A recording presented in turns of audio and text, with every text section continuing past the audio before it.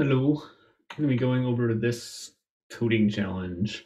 You're given a sequence of objects. In this case, looks like it's a list of dictionaries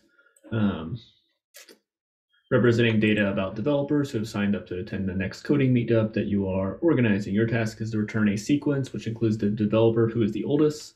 In case of a tie, include all the same age senior developers listed in the same order as they appeared in the original input array. For example, given this, list of dictionaries, we should return this. And we're returning two because Gabriel and Sue are both 49 years old. So Gabriel and Sue. So let me give this a shot. I want to use this as my test case, and I'm going to use this as my variable name since it's the input for the function. Equals that. And I'm going to name this LST because that's the input to the function. So what I'm going to planning on doing is I'm going to loop through this because it's a list of dictionaries, and I'm going to check for the age each time. So if I do for make a variable called dev in LST print dev. So this is going to print each of the dictionaries. If I wanted the age, I'll do square bracket age. So first person is 49, second person is 38, third person is 19, and fourth person is 49 as well. So I want to check to see what is the oldest individual here, and I'm going to start initiating it with oldest age, oldest person. And so a lot of times I'll like set this to be 0 or set this to be none. In this case, what I'm going to do is I'm just going to grab it to be this first person. So oldest person is going to be LST, grab that first dictionary, and grab age. And if I take a look at oldest person, it's 49, and that's just because this first person is 49. So now I want to write some conditional statements. So if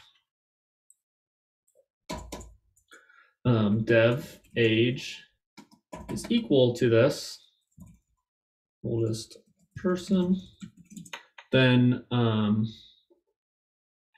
do I want to do? I want to add, I want to add the entire dictionary to a list. So I'm going to make a list called senior dev. So if this person is the same age as my oldest person, then I want to add them to the senior dev list, append dev. And then I also need to handle the condition. What if this person is, like this case, if this person instead of 38 was 50, then I want to update this senior dev list, and I want to remove the people that are 49. So what I would do in that case is lf dev age is greater than oldest person. Then I want to update oldest person, that variable is equal to dev age. I want to update my list, which is senior dev. I want to empty it, and then I want to add this new person. So let's run this, and I'm going to add some print statements. So dev age, and then each time through, I also want to print my senior dev.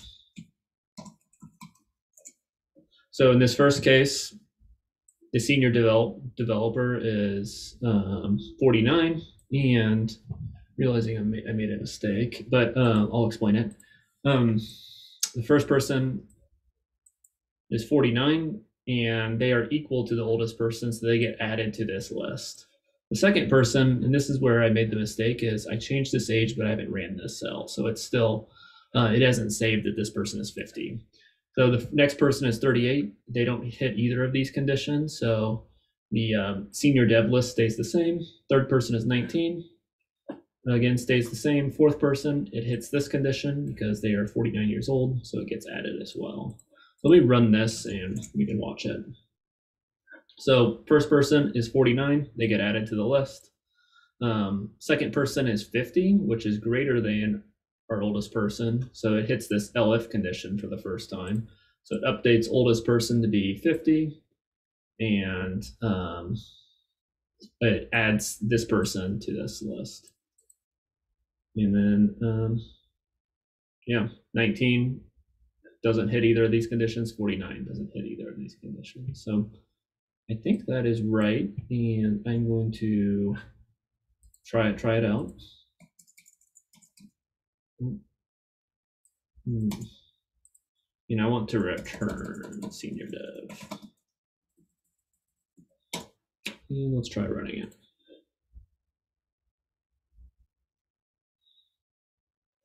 And my indentions are almost messed up.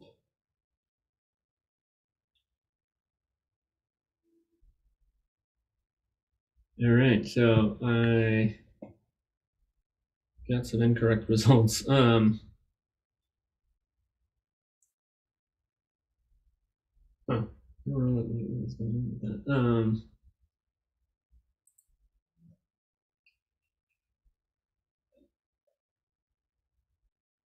Let me try running this inside of my function. When I say inside of my function, I mean inside of my Jupyter notebook. And ls list one.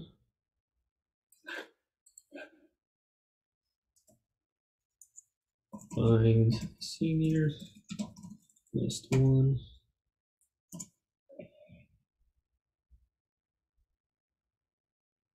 And yeah, I am getting weird results. I need to remove this print statement. Oh, I have my return statement inside of my for loop. So I want to loop through my for loop beforehand. So that way it goes through all the people. Because right now it's just hitting, stopping once it reaches Gabriel, the first element. So now that looks right. So let's try and run this now.